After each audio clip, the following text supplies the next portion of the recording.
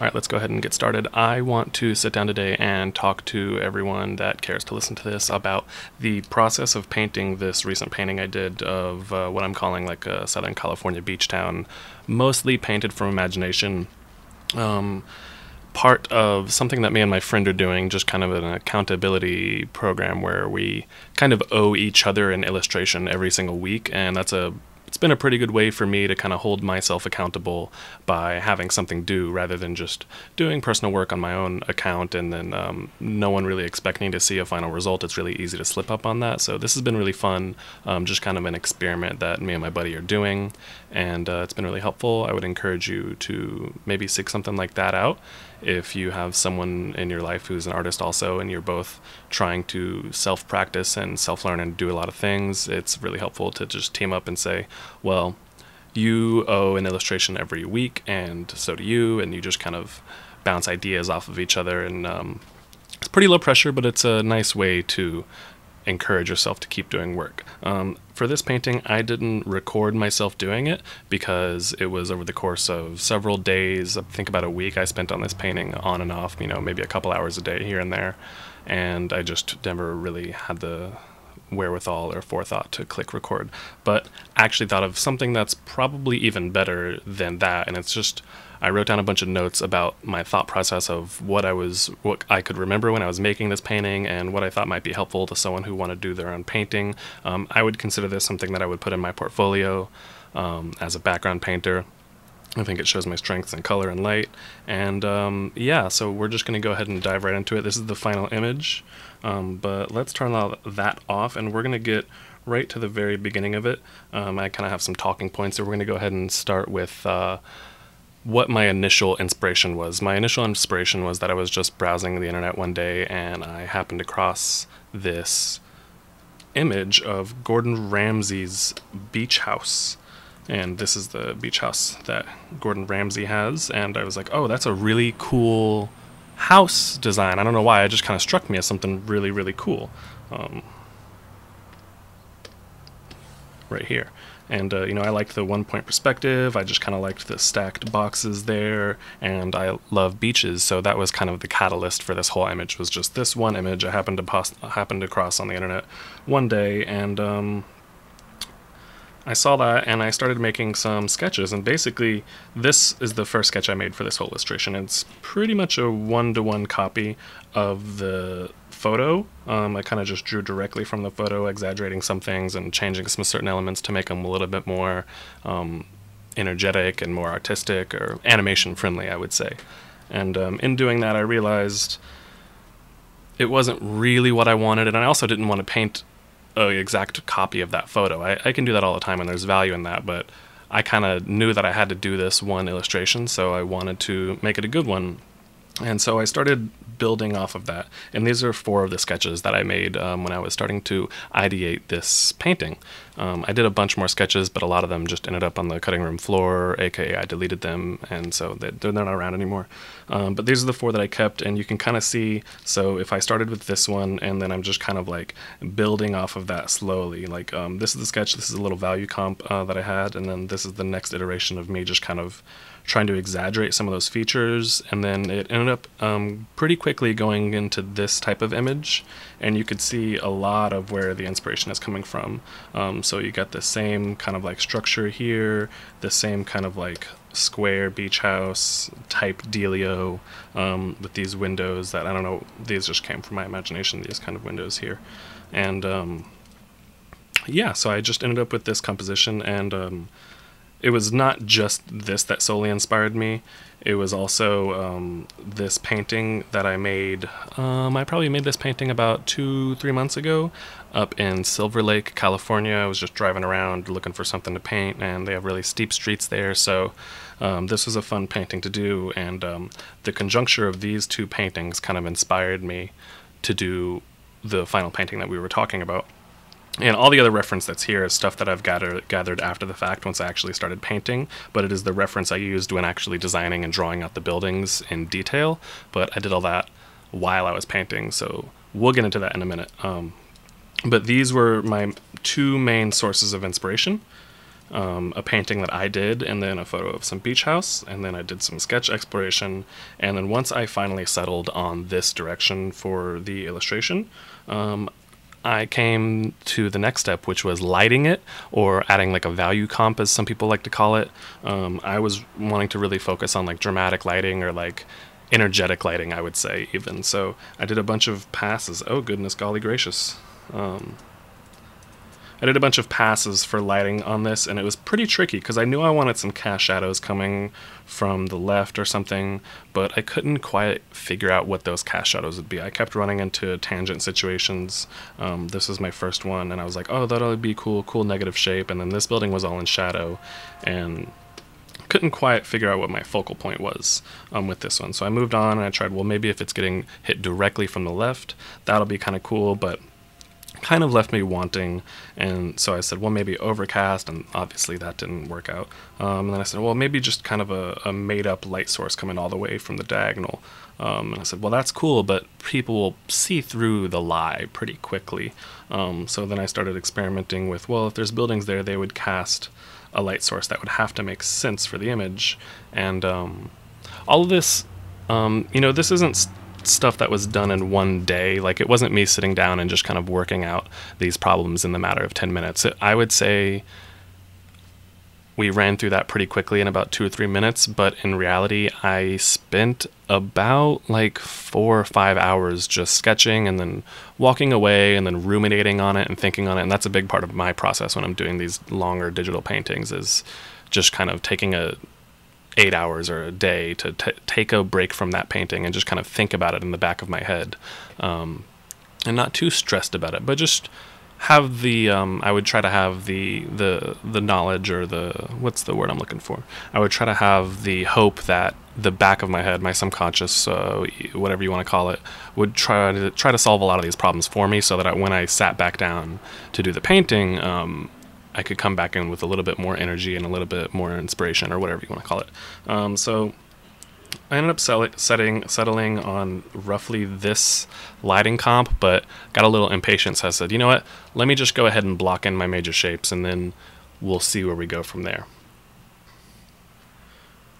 So once I did the lighting designs, normally I would go and do a color comp, but for this one I didn't even do a color comp, only because I knew exactly what I wanted with my colors. I didn't know what colors I wanted to put everywhere, but I did know that I wanted it to be warm, and I wanted it to be high key. And high key lighting, you could Google that, but high key lighting is basically where your darkest darks are really, really bright. So your whole image is relatively bright. So if we turn everything back on, turn that off, and then I turn my black and white layer on, you could see that the darkest we get, I would say, is about right here. It's here, but it's pretty dark if you look where my cursor is.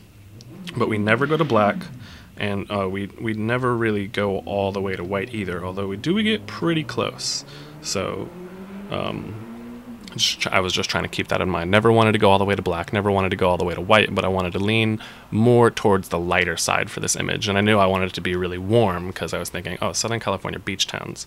And, if we look at my reference, they're all pretty bright, they're all pretty colorful, they're all pretty warm, and they're all pretty high key, I would say. There's not a ton of super dark shadows. I mean, these are photos, so you're going to get dark shadows, but I can edit that because I'm not a camera, so I can kind of make up my own rules as I went along. And then here's where things are going to get a little bit kind of tricky in this video. We're going to click through the layers that I had, and I'll supply the PSD, so you can click along with me. But the way I made this was kind of messy. I made a lot of layers, and I tend to work pretty neatly. As you could see, I'm color-coded, and everything is relatively organized. But I had my drawing, and it's a tight drawing, as in, my major shapes are pretty well defined. This building goes here, and that goes there, and I know where things go, and I kind of knew the perspective, which was all I bought. I didn't draw a perspective grid out for this, because it's pretty flat. The only perspective really is these buildings here, and I can pretty much just, perspective, it's right there. So it's not super perspective intensive. I have another image I'm working on now that's pretty perspective intensive, and that one went through a lot of trial and error, so I'll try to make another video about that one later. But you could see even with the sky color. So I started with this purple sky that I was like, oh, I just want the sky to be purple because I didn't want it to be blue because that's a little too average. So I said, we'll make it purple. And then as I kept going, I said, we'll make it orange and then maybe green. And then I ended up settling on this kind of cool green. But basically, what I started doing is my first thing was I wanted to block out my main shape, which was this building. I would call it the star of the painting. It doesn't necessarily have a focal point, this painting, but if there was one thing that was like the star, it was this building and the fact that the shadows fell across it in a diagonal way. So I definitely wanted that. And I just kind of started blocking in the major bones of this building. And you can see I have tons of layers for all these shapes, and I kind of just make layers willy-nilly when I'm doing these types of paintings.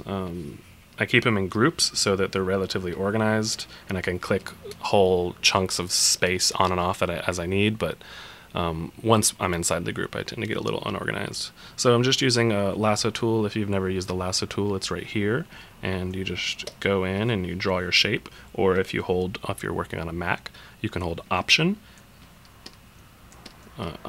and then you get the polygonal lasso tool, and you can create shapes like that, and then I create those shapes, and then you can carve into them, and then you just paint bucket and fill them.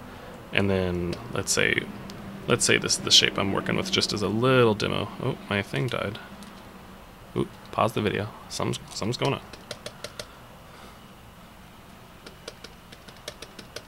Alright, my pen died. So like this is my shape. I don't know what happened, my Cintiq pen died. I don't feel like stopping recording because I do want to get this in one take. And what I can do is I can take a new layer on top of that and then hold Option in between these two layers, and then I could basically get this layer to parent onto that one. So anything I paint inside the top layer will only exist inside this shape. And so I utilized that a lot for this painting. And you can also just do it by like alpha locking it, which is this button here, and then you get the same effect. But I like creating a new layer and stacking it because then you have the option to turn things on and off. And it gives you a little bit more editability.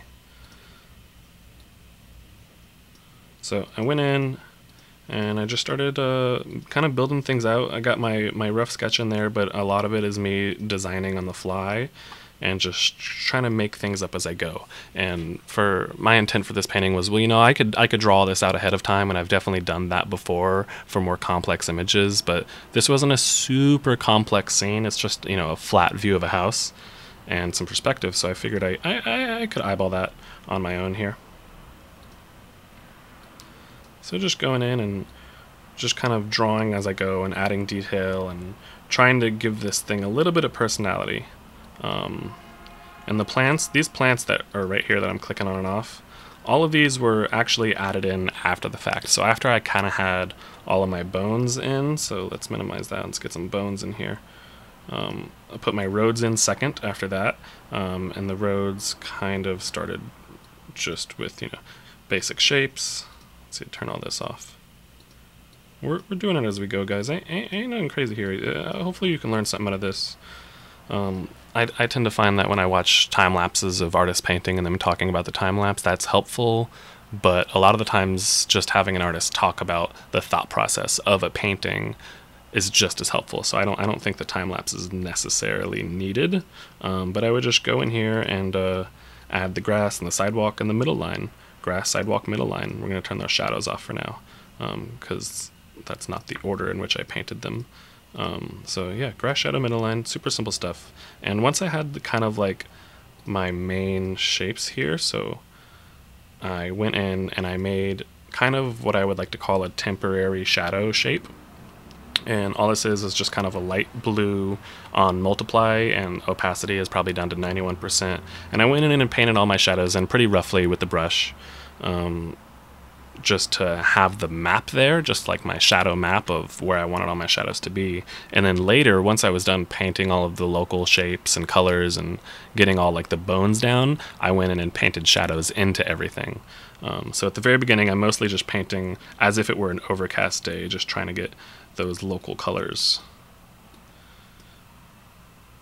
And as far as color picking, I knew I wanted it to be warm, and I knew I wanted it to be high key. So I was trying to keep that in mind. And the also second thing to keep in mind is I knew my light would be over on the left side of the image, coming on from off screen, so we'd get those cool cast shadows. I would say the time of day would probably be about 5 p.m. And this is all stuff I've thought about ahead of time. Just I have it, in my head that 5 p.m. sun's down to the left. We're getting those cast shadows, and that kind of helps me to know what can happen. Because if I know the time of day and I know the weather conditions and I know all these bits of information, I can make educated guesses about pretty much everything else. So once I get this main building here and I got my roads in, I started working on these, I guess I'll call them condominiums here. But for these condos, it was kind of funny because I didn't have much in the way of drawing. So here's the drawing of the condos, and they're really, really simple compared to what the final painting is. And I knew, I was like, oh, this won't fly because that's too simplistic. There's no depth. Buildings aren't like that.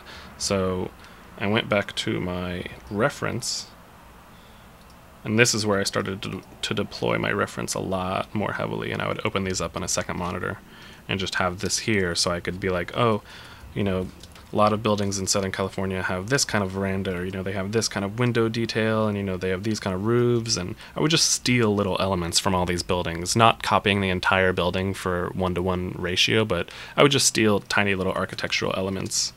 And then with my lasso tool or my brush tool or whatever I needed, I would go in and start to draw those into here. And again, these plants came later.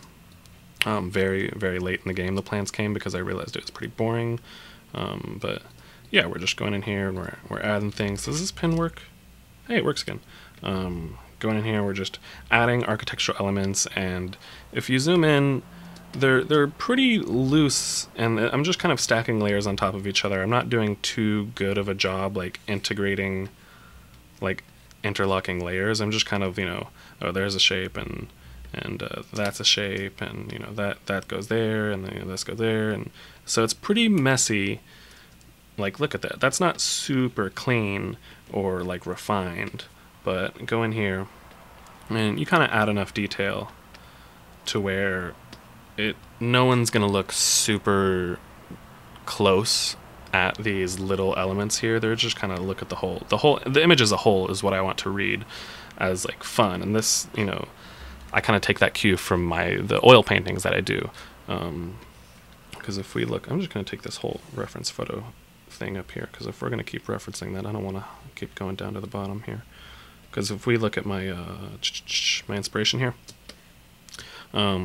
this is a small, about a 6x8 painting in oil, and there's things going on here, but everything is really, really loose. Everything is kind of like splotched in with little swatches of paint just to kind of give the idea of those objects, and that's the same thing I want to bring into my digital work. I can go in and hyper render everything and make sure everything looks super accurate and real and 100%. That's not what I really want to do, though. I wanted to get this out in a timely enough manner so that I could do another one directly after it. And so we're just keeping on going with these buildings here. Just here I got my base for this building, and then I'm just going in and adding the side of it and the roof of it, and then I go in and maybe add a little bit of color alteration, some roof details, add a little gazebo on the top second floor, add a little I don't know what that would be called, but just a little staircase up to a patio. You know how rich people have stuff. And then a mailbox, because everyone gets mail. And then after that, I started to think about the background. And the background is fun, too, because the drawing I had... I'll open the drawing back up here in a second. The drawing I had was really, really simple for the background. And basically, I did the same thing with the background. I just had my reference up, and I just kind of stole architectural elements as I went through and kind of quick and dirty added things in. I have my big silhouette, and then I added that later. I have my big silhouette, and then I start to subdivide that by adding roof lines and, details on the foreground. And I'm keeping this background area really, really loose because it's far away, for one, and I'm keeping the values really, really clumped together so that there's not a lot of differences in values, because that would be distracting. And then going in and adding just more things, and it gives the idea of a lot of detail. And then at the end of that, I added this little glow layer. It's just a texture brush. Probably get it in the Kyle Webster brush pack. Or you could use whatever texture brush you want, or you could just use a soft round brush, and you just put that on there on a color dodge. It's locked right now, so I have color dodge on there. And it's just a kind of turn color dodge off, and we could see what color that actually is. It's just kind of an almost black, really desaturated yellow here. But when you turn color dodge on that, it gives it kind of a very subtle glow. So let's see, what else do we have? Did that. And as I was painting this, I didn't choose the sky color immediately. Like, this is, at this point, this is probably the sky color I was still working with. And then I would every now and again go back and say, that sky color is boring, and I'd change it. And then I'd say, that sky color is predictable, and change it. And say, what sky is green? And then change it and say, a little bit lighter, and then, a little bit cooler. So a lot of it is, if I could give you the big takeaway, it's like trial and error and time. So I would work on this for maybe an hour or two at a time, and then I would take a step back, take 8 hours, go to work, go home, go to sleep, go on a date, whatever. And then I would come back refreshed and kind of change the things that I had done before, alter them a little bit, and then add new elements. So nothing was ever like, from the beginning, I knew exactly what everything would be. A lot of it was just a learning process. Turn my value map back on. And then the reason I don't want to use multiply at the, just use multiply at the very end to just add the shadows, this is a great example. Because look at what it does to these street lines. It just makes them a darker yellow, because it's multiply, and it just makes things darker. And a lot of the times that's fine, but for things like a yellow, I wanted it to be different. So I would actually go in and just select that little area of street line, and I painted those in their own color. So once I turn the shadows back on, let's turn the shadows back on, guys.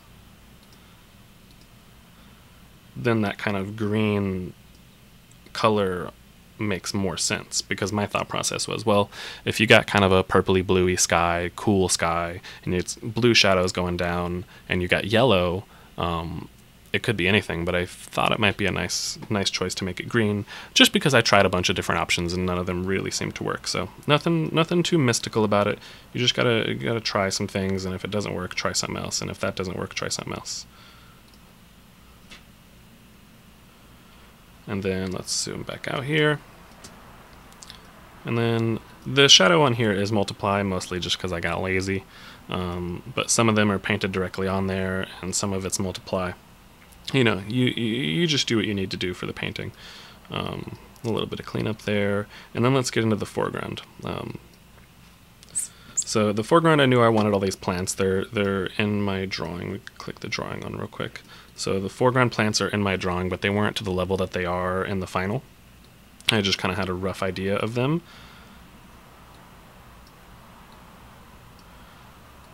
And so I just kind of block in these trees, and then I'm just kind of using my lasso tool and then locking the shapes and painting into them like we talked about, to get some more detail in here.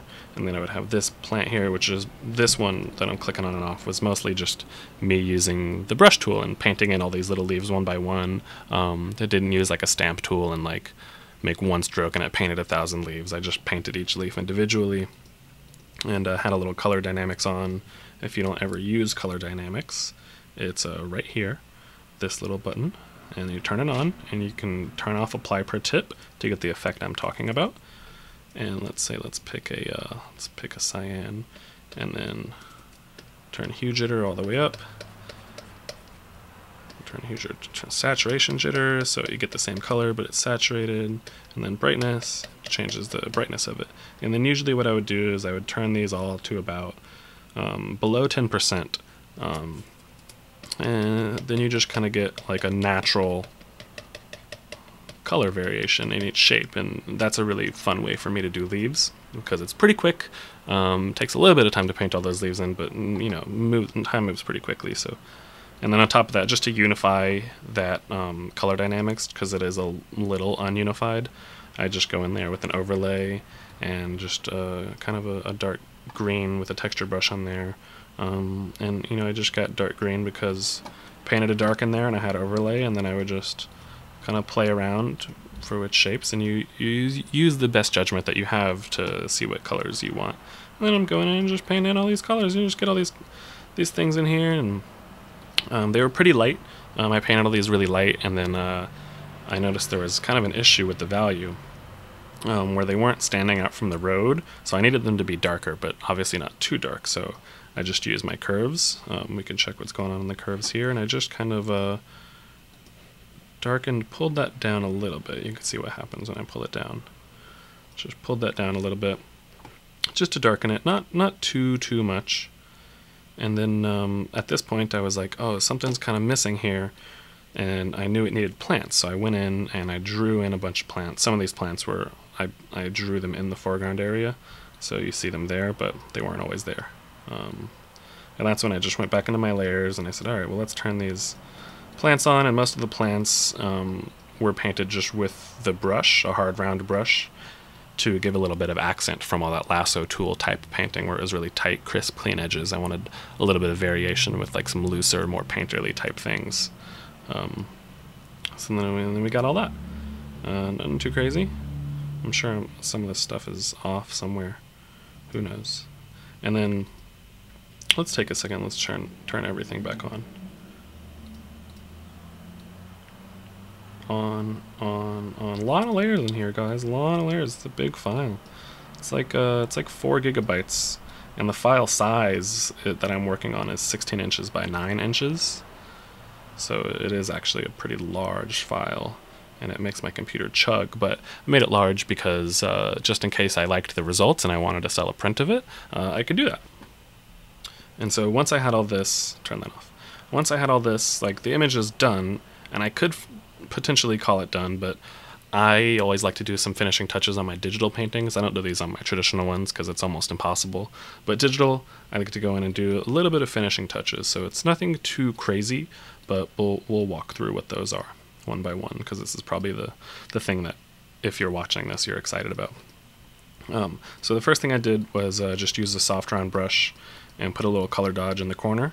And the color of that color dodge is just like, again, like a dark desaturated golden green, and then put it down to 43% opacity. I usually like to lower the opacity of color dodge, just because it makes it a little bit more believable. And then go in there and what is this? Oh yeah, so we'll get to that. Then I went in with these. These are just some texture layers that are set to overlay, so they're all locked. Let me unlock these. Alright, so these are some texture layers. So if we turn these normal, they're just like, just a random texture brush I had. And I would go in here and turn them all to normal. And it's just like the same texture over and over and over again.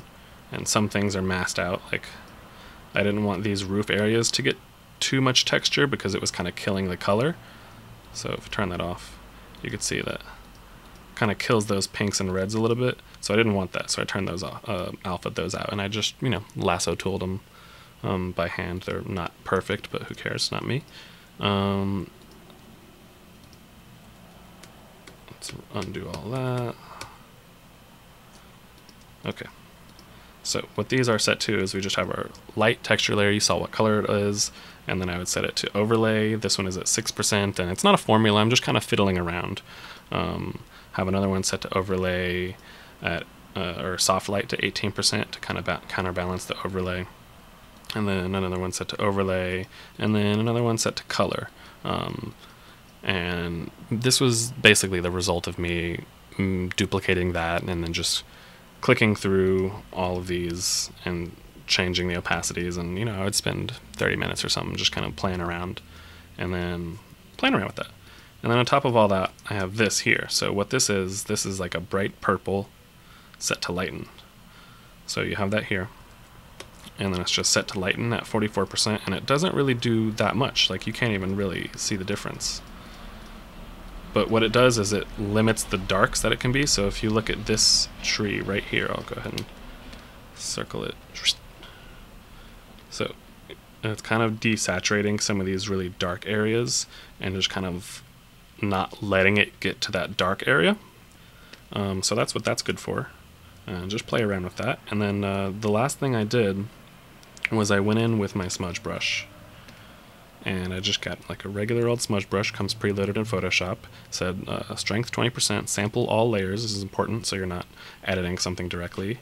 And then I just go in and edit some stuff. That is a strong smudge brush. Goodness golly, took that to 3%.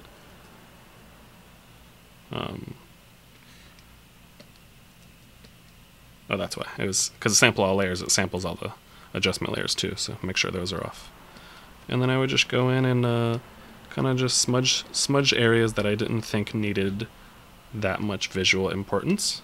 And this is the result. We can click those on and off a couple times.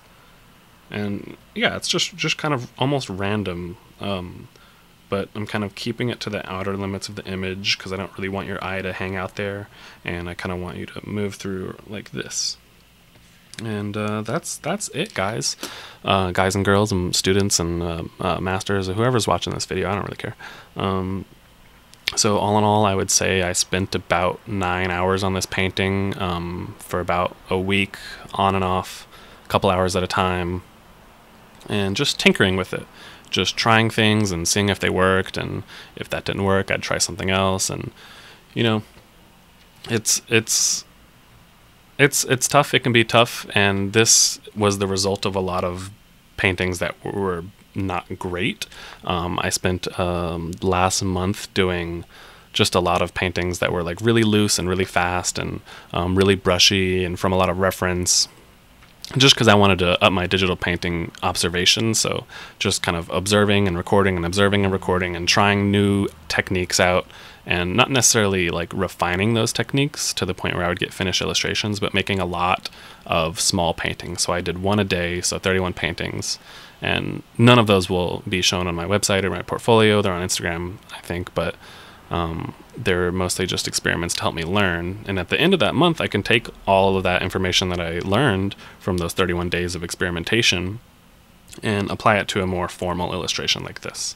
So that's the video. Hopefully you find it valuable or insightful, or maybe you're just bored at work and you need something to watch. But thanks for checking this out. If you're watching this on YouTube, you can go download the PSD from Gumroad, or if you're watching this on Gumroad, then you probably already have it and maybe you clicked along with me. But yeah, have a great day, and if you liked this, let me know, please, and I'll make some more. And if you don't let me know, I'll assume you didn't like it, so I won't make any more. So yeah, I love you. I love you. I love you. I love you. Is that weird to say in a video? I love you.